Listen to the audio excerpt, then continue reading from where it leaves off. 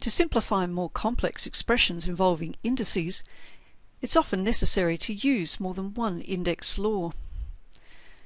If we look at this first expression, we can see we're multiplying terms with the same base in the numerator, and we have a final division to do.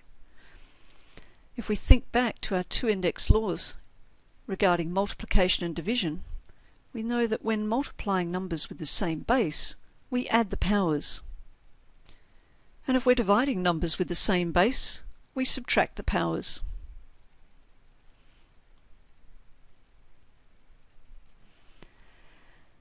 So if we look at this first expression, we can simplify the numerator as follows. 5 times 4 is 20. Then a to the 7 times a would be a to the power 7 plus 1, or a to the power 8. And we divide that by 10, a to the power 5. We can also simplify the coefficients. So 10 goes into 10 once and into 20 twice, leaving us with 2 a to the 8 divided by a to the power 5. When we're dividing terms with the same base, we subtract the powers, and a to the power 8 take 5 would be a to the power 3. So this expression simplifies to 2 a to the power 3. Rather than writing out a to the power 8 take 5, we can also see that a to the power 5 divides into a to the power 8, leaving a to the power 3. So we could do this by cancelling as well. If we look at this second expression, it's very similar, but there's a negative in the numerator as well. So 4 times negative 6 is negative 24. A squared times a to the power 5 is a to the power 2 plus 5. We can simplify the 24 divided by 9, as 3 goes into 9 3 times, and into 24 8 times, leaving us with negative 8, a to the power 7, over 3, a to the power 4, which further simplifies by dividing a to the power 4 into a to the power 7, or a to the power 7 take 4 leaves us with a to the power 3.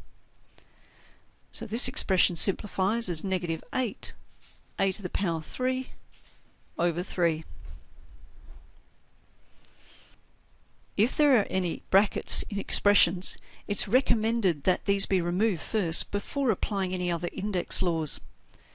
So we can see here that we have x squared raised to the power 3. When we have a term already raised to a power and we raise it to a power again, we multiply the powers. So the numerator becomes negative 2 x to the power 2 times 3, or x to the power 6, times 4 x squared,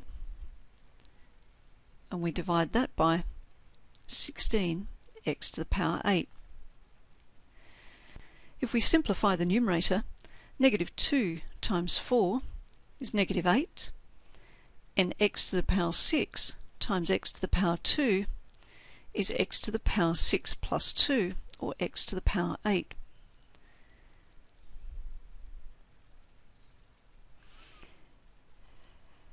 Eight goes into 8 once and into 16 twice, and we can see that x to the power 8 will divide into x to the power 8 once. So this expression simplifies to negative a half. In this expression we have brackets as well as terms being raised to the power 0.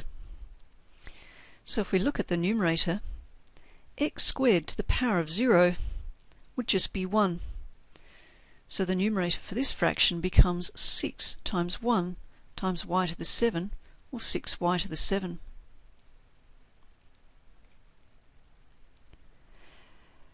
The second fraction, the numerator is 8x squared y, and if we look at the denominator, we have x, y to the power 2, all raised to the power of 0. So this is just 1. So in the denominator we have 4 times 1, or 4. If we simplify each fraction first, we find 3 goes into 6 twice and into 9 3 times. And y cubed will divide into y to the power 7, leaving y to the power 7 take 3, or y to the power 4. So the first fraction simplifies to 2 y to the power 4 over 3. If we look at the second fraction, 4 will divide into 4 once and into 8 twice. So this becomes 2x squared y over 1. It's easier to leave it over 1 at this point to do the final multiplication, which is 2 times 2 is 4 times x squared times y to the power 4 times y, or y to the power 4 plus 1, which is y to the power 5. And then the denominator, we have 3 times 1, which is equal to 3.